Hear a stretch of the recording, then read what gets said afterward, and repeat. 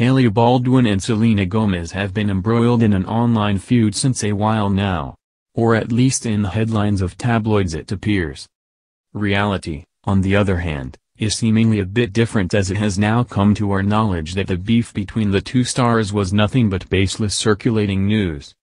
As per a report by Us Weekly citing a source, the supermodel does not consider there to be a feud in the first place, as her husband Justin Bieber assures that she feels very confident about their relationship. While Hailey's post of Summer Walker's "I'll Kill You" was posted on her Instagram story only a brief while after Selena's "Lose You to Love Me" was dropped, it appears that the screenshot had not really been a dig for the singer. Hailey wasn't mad about "Lose You to Love Me" at all. Hailey thinks Selena is talented, the grapevine spilled the beans.